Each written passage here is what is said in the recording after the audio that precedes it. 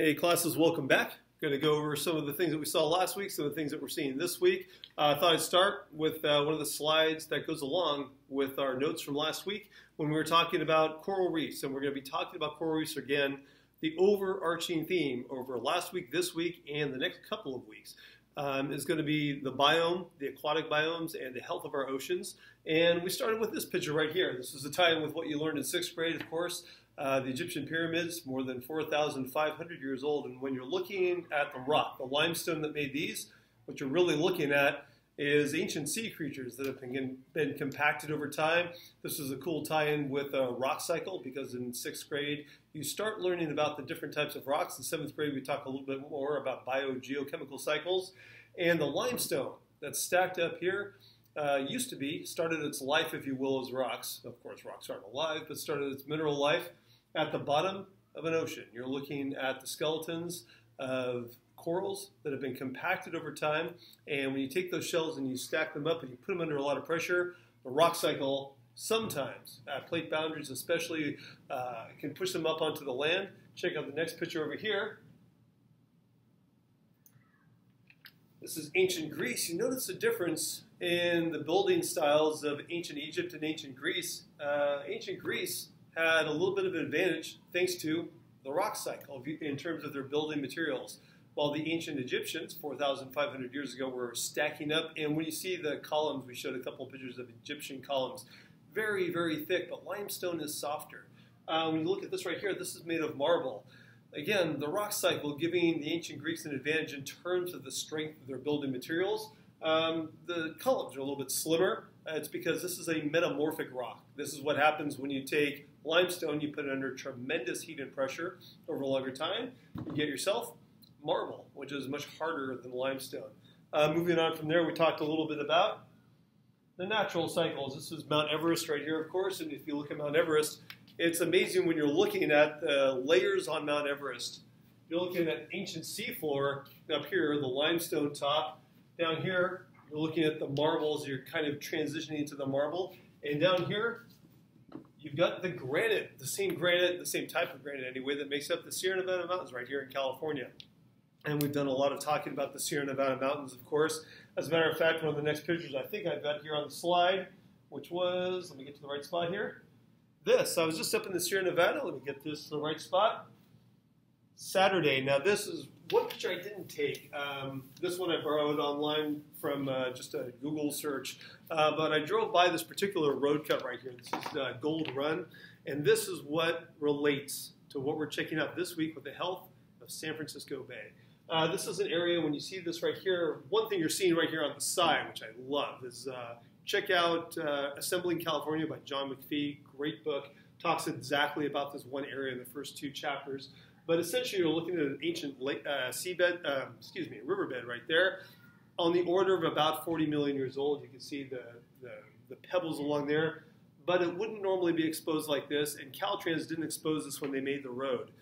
Unfortunately, in this particular area, the 49ers, and not the 49ers that just got totally destroyed by the Eagles over the weekend. No, we're talking about the 49ers that came to California looking for gold, went up to this area. Just off where this road cut is, you can see what's preserved for history. It's a big nozzle. It would shoot a column of water about as wide as a dinner plate at over 100 miles an hour and just spray all this entire area right here looking for gold. One of the things that it would do would just cause just a slurry of mud and rocks that would come down the hill. You would use mercury to find the gold sometimes, and as you separated the gold from the rest of the rocks, all of that ended up coming into our San Francisco Bay. Let me go over to the side here, pull up one more slide, then I'll turn this off. When we're looking at the history of San Francisco Bay, the health of San Francisco Bay, we have to know about the rock cycle, and we have to know about what went on starting 300 years ago when the Spanish expedition of Gaspar de Portola showed up right here in Pacifica and looked over a place where indigenous people, numbering at least in the 20,000 range, were living in somewhat harmony with their environment. Certainly they changed the environment. When I say they, I'm talking about the Miwok, the Ohlone Indians. They did change the environment, but on a daily basis, their environment was filled with salmon, with tule elk, mountain lions, grizzly bear, bald eagles, things that are no longer here in the Bay Area. So let me get to one more picture here. On the slideshow anyway, this is on the way up to Sweeney Ridge. You can see this right here in Pacifica. I encourage you to get outside and check this out. For example, this is Pedro Point out here. This is Lindemar area right here. This is just going up Fassler. If you start where Fassler ends and you hit up the trail there, you can get all the way to the top of Sweeney Ridge fairly easily. And you can see the same scene that the Portola expedition saw back in the late 18th century.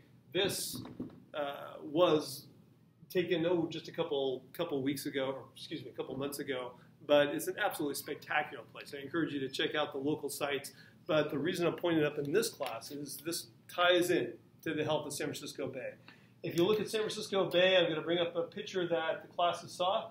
And we're all familiar with the way San Francisco Bay looks. Excuse me for being off screen there for a second. We're all familiar with the way San Francisco Bay looks. But when you see this picture right here, a couple of things to note. One, fully 1/3 of San Francisco Bay has been filled in. When you look, for example, where I used to live here in Millbrae, where I grew up as a kid, San Francisco International Airport, all filled in land, excuse me. The area around Treasure Island.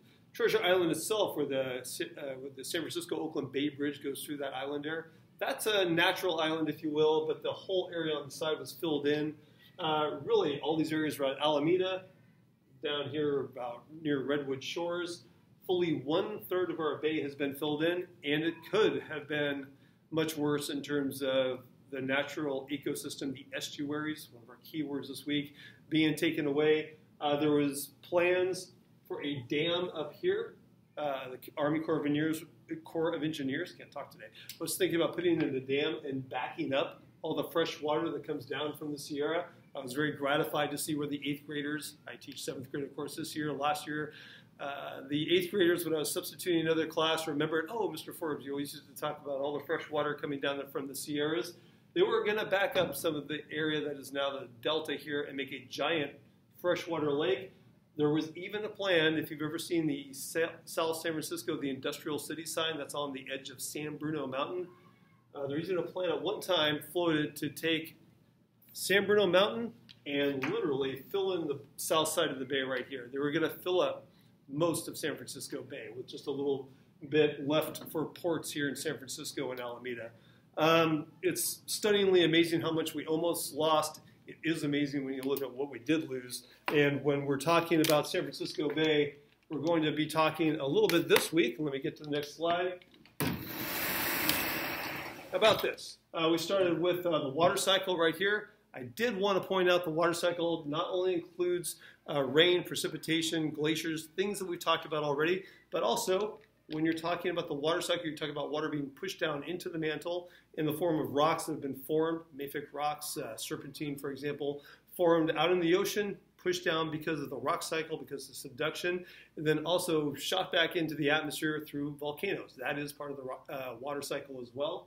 These are our key terms for this week. You'll notice the key terms up here. I'm asking for a sentence this week because almost all of them, except for 3 of them, we've had before, the review. And then as we move on over here, when we get to the very last slide, excuse me, the last board shows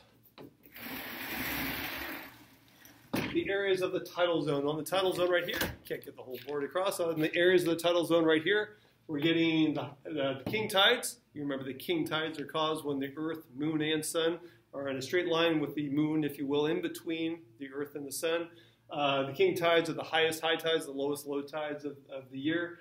The average high water and average low water. We'll be learning about the tide pools, the animals and plants that you expect to find in each of these levels of tide pools, and how this is directly tied to not only the health of San Francisco Bay, but the ongoing effort to restore parts of the bay into at least a more natural area in terms of the healthy estuaries that used to exist here back when Portola first saw it in 1769. When I was a kid, they used to teach about Portola discovering the bay. Obviously, he didn't discover the bay. There are not only tens of thousands of people already living here, but throughout California.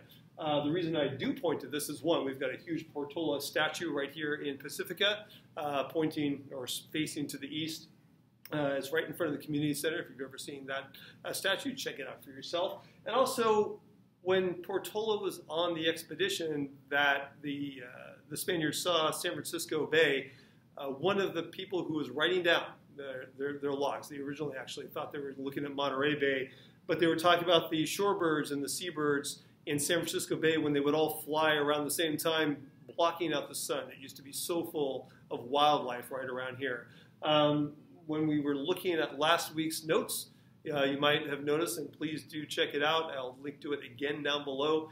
The 60 Minutes special called The Sixth Extinction, and that is one of the things that we're trying to really put forward with all the students is not only the health of our biomes, the trouble that our biomes are in currently, but how do we fix it? What do we do now that we know the loss of biodiversity that's going on? So please check out the online notes. Please check out the links I'll put on down below. Have yourself a good week and happy week 22. We are moving quickly through the year. Bye-bye.